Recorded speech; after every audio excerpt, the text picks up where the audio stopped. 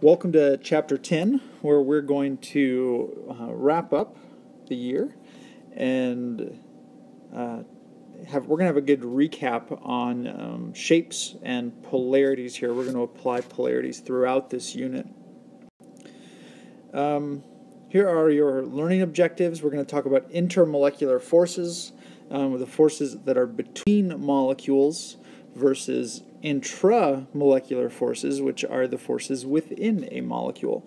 So we looked a lot at shapes and figured out how if I have a molecule all by itself, it can be a polar molecule with negative and positive ends. And these are partially negative and partially positive ends because they're just polar. But our focus is what happens when two of those come together. We really get this section.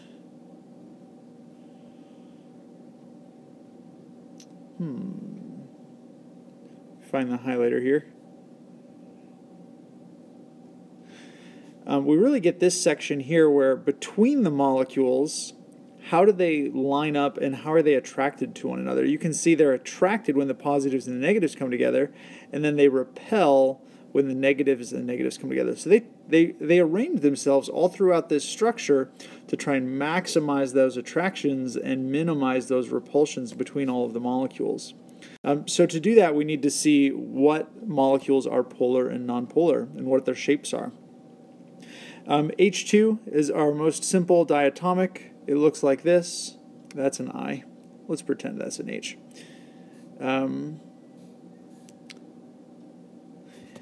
It is linear, nonpolar, and it's as simple as it gets, except for individual atoms. A little easier, I guess.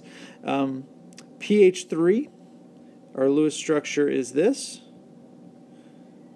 Phosphorus can have 3 bonds. Each hydrogen gets 1. And this is a polar molecule. Trigonal pyramidal. This is polar. So we say two different things here. It is a polar molecule, and then this other part is it exhibits dipole-dipole forces. Okay, let me highlight that. So when you get two pH3s together, those polar things, the forces we call them are dipole forces, the forces between the two different pH3s. Hydrogen is not going to do that because it's not polar. Dipole means polar. Carbon dioxide is another one. Carbon is allowed to have 4 bonds. Each oxygen is allowed to have 2. So hopefully we remember this structure. It is linear and nonpolar, so it will not exhibit dipole forces. H2S is like H2O. It will be bent. Polar, this will give us dipole forces. If I get two different H2S's together, between them they will have polar attractions, dipole-dipole forces. SF4 is a little trickier because it's going to require us to draw a non-standard breaking the octet rule shape. Keeping track of all the electrons here, there are 34 electrons, but we're going to need 40 to make all of those octets. That is going to give us a difference of 6, which is only 3 bonds. So we don't want that. Remember, we just want this 34 electrons. We need to keep track of that number when we break the octet rule here. So we put our sulfur in the middle, and then I'm going to think ahead a little here. If I have 4 fluorines, each one holds 8 electrons. That will be 32. There is room for 2 more on the sulfur. So we put the extra electrons on the central atom. And if we can think that far ahead, then we draw the shape accordingly, and we get this seesaw shape. Trigonal bipyramidal geometry, or electron geometry, but then a seesaw molecular geometry. We have to know these shapes because this is a polar molecule. So it will exhibit dipole-dipole forces, polar versus nonpolar. The molecules themselves can be polar or nonpolar, but when you get two molecules together, they have intermolecular forces between them. And then when we get into hydrogen bonding is a little tricky because hydrogen bonding, I always want to write that in parentheses.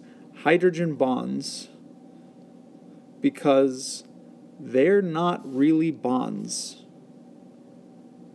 It's an intermolecular force. It is a misnomer to say that it is a bond. Okay, so if we look at this Lewis structure over here, inside the water there's an H2O. Well, I have hydrogen-oxygen bonds. Okay, this is not a hydrogen bond. This is a hydrogen-oxygen bond within the molecule.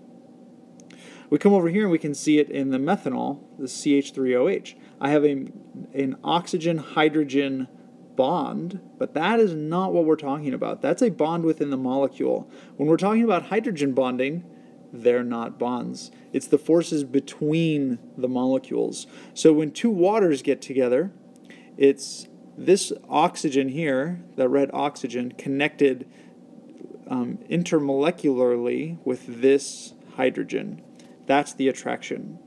Over here, this is my hydrogen, quote-unquote, bond. They're not bonds. The attraction between the two different molecules. So it's really important that you can identify and coordinate where those hydrogen bonds are between the molecules. And we don't necessarily have to have oxygen. Remember, we can have nitrogen or fluorine as well. The electronegative elements will do that. They're not bonds.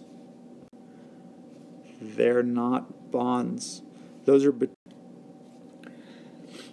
So, which of the following will exhibit hydrogen bonds? And remember the attraction between two different ones.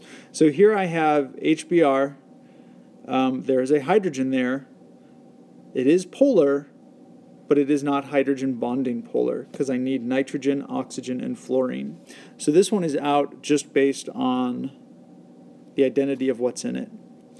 NH3 looks like a good option. We draw the structure, and I have nitrogen attached to a hydrogen. So that looks really good. Hydrogen bonding. We found one. CH4. If we draw that structure, it does not have nitrogen, oxygen, or hydrogen. So this one's pretty easy to eliminate as well. Just because it has hydrogen doesn't mean it has hydrogen bonds. Because that's not what we call these. We call the nitrogen ones hydrogen-nitrogen bonds. We call these carbon-hydrogen bonds. The hydrogen bonds, let me go, the molecules with nitrogen, oxygen, and fluorine connected to other hydrogens. CH3OH looks like a good example. When we draw that, it looks just like the tetrahedral methane, CH3OH. There is my requirement for a hydrogen bond. We get this oxygen-hydrogen connection that when we get another CH3OH next to it, I'll just draw the skeleton structure here, CH3OH. This attraction right here will give me a hydrogen bond. The two different molecules coming together to give me an attraction. So that looks pretty good. The last one is pretty tricky, the CH3OCH3. When we draw that, they're telling us there's a hydrogen here, CH3, attached to an oxygen, attached to another CH3. It has the workings of a hydrogen bond. I have hydrogen and oxygen, but you'll notice they're not connected to one another. In order for this to classify as a hydrogen bond, I need electronegativity differences to oxygens attached to the hydrogens. Here they're attached to the carbons. The hydrogens are all along the perimeter and do not qualify for hydrogen bonding. So yes, this is a polar molecule. Even though it looks symmetrical, it's polar because these lone pairs on the oxygen, this is a bent shape around the middle. So this molecule as a whole is still bent. It's not totally symmetrical. This is a polar molecule, but it is not hydrogen bonding polar because the oxygen's not with the hydrogens. And then when we get to properties, we can look at how does a property, what does that tell us about a boil or about a force? So argon is, the boiling point is negative 189. We think of boiling, sometimes we think hot. Boiling just means liquid to gas. So why is this so low? So low boiling points are an indicator of really weak forces. How does this prove that London dispersion forces exist? Well, even though this is a single atom, and we kind of think about them as a ball, atoms as just a sphere,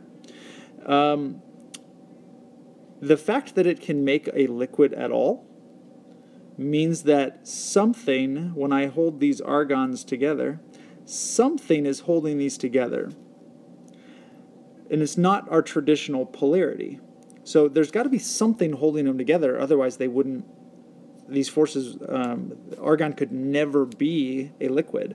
It'd be impossible for nonpolar things to be anything other than gases unless there was a force that holds them together. So nonpolar substances still have a force that holds them together, albeit the weakest force possible. Xenon is negative 119 degrees Celsius. Why is it higher? Well, xenon is a bigger atom. So when I have xenon versus the argon being a little bit smaller, it's about surface area and contact. Argon has that much contact, but xenon being a lot bigger maybe has a little bit more contact with its neighbors. That contact means a stronger force, and that word, if you caught it from your notes, is polarizable.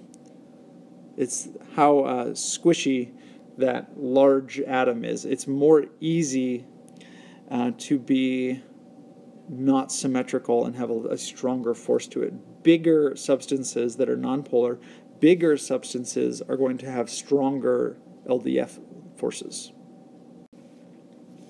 Which brings us to predict which one has the strongest force. You're going to be doing so much classification in this unit.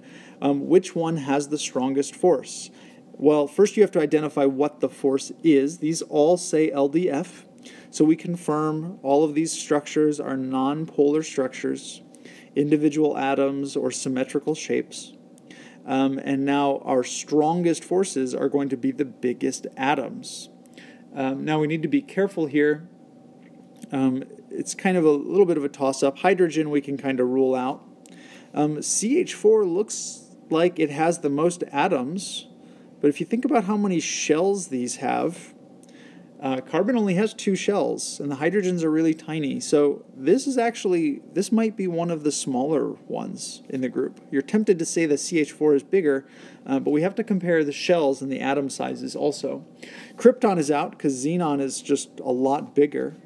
Xenon definitely has the most shells with 6, but then our bromines, even though they have 1 less shell each than xenon, there are 2 bromines. So while the individual bromine atom is smaller, our Br2 is probably the strongest, the largest of this group, and has the strongest LDF forces. One quick confirmation for that, you can always look at the phases of these substances to see, to confirm the strength of their forces. Bromine is actually a liquid on the periodic table at room temperature, where xenon is a gas. That must mean that the bromine has stronger forces. This is a really good real-world analogy, because if it exists as a liquid, it must be stronger. Those properties really tell you about the forces in a direct way. Same exercise. Identify the dominant force in each of the following molecules. So we just need a list of classifications. H2O is our typical hydrogen bonding. I don't want to go all the way back, but remember, these are not bonds. H2S is the same shape. It's dipole-dipole. SH4 is going to be a tetrahedral molecule. which is nonpolar. So this is going to be, I don't want to write nonpolar, I want to write it has LDF forces when some of them come together. If you want to pause this and figure out the rest of these and then kind of confirm them, this will be a good thing to do. You can always start and stop these along the way. Carbon dioxide is nonpolar, so we will do LDF for those. Methane is nonpolar, that'll be LDF forces. C4H10, we casually say that all hydrocarbons are nonpolar. If oxygens get in there, they're usually a little bit polar. If they get long enough, they can actually have polar ends and nonpolar ends. And you have some biology examples, lipids, of things that have nonpolar ends and polar ends, cell walls, and lots of things. Organic chemistry and biology really lends itself to this idea. Nitrogen, diatomic, nonpolar, is LDF. Krypton, individual atoms, nonpolar, LDF. We will make an exception. We'll say non-metals, individual atoms that are non-metals will have LDF forces. Metallic things will do something else later on. CH3, CH3OH, that OH there is going to give us our hydrogen bond. HF, that fluorine there, that's going to give us our hydrogen bond, which makes this a really, really strong attraction, because it's really, really strong differences in electronegativities and polarity, which lends itself to being a weak acid because it doesn't dissociate well because the bond is so strong. HBr, polar, but it's going to be dipole-dipole forces because it does not have hydrogen bonding and it's not symmetrical. It's linear, but it's not symmetrical because the atoms are different. NaCl, it's not symmetrical, but if you're paying attention, intermolecular forces are only for covalent molecules. This is not covalent. Ionic substances are still ionic. We'll talk about that more when we do solids. But don't lose sight of the simple things. Covalent molecules come together with intermolecular forces. Remember we said when we got to ionic things, they just formed giant lattices. That's a little different because those are bonds. Okay, lowest to highest boiling point. So this is where we can start using forces to rank properties. So if we get there, lots of classifications here. Please come to the gym at 2:45 to see the cheerleaders do their competition. C2H6 has London dispersion forces. F2 has London dispersion forces. And then NH3 has hydrogen bonding. So if we want to put them from the lowest to highest melting point, we want them from the weakest to the strongest. And when you're writing an essay or a comparison, this is a really good point. You need to state that this means weakest to strongest. Then you need to rank them, and then you need to justify your ranking. So the hydrogen bonding ones are going to be the strongest, NH3. The strongest forces will be the most resistant to spreading out. They will be the highest boiling points. The weakest ones they're both LDF. We need the smallest ones first, which is going to be fluorine, because smaller atoms are less polarizable, if you remember that vocab word. And then C2H6 is going to be in the middle. If we do that again, looking across the rows here, the lowest point is going to be the weakest force in each category. The weakest one, these are all LDF forces. The weakest one is going to be the smallest, which looks to be oxygen. In the next category, krypton's a little bigger. It might be close, but I'm going to go with oxygen on this one. The next category, they all have different forces. The lowest ones we're looking for LDF forces, which are going to give me carbon dioxide and argon. Because the HCl is going to be dipole, and then water is going to be hydrogen bonding. So of these, CO2 and argon, we're probably looking at argon. But again, we could look at forces here to boiling points and other properties to confirm these, but argon looks to be a little smaller than CO2, just because we're getting more and more molecules there. And you really want to be able to rank and classify all of these intermolecular forces. London dispersion, dipole-dipole, and hydrogen bonding.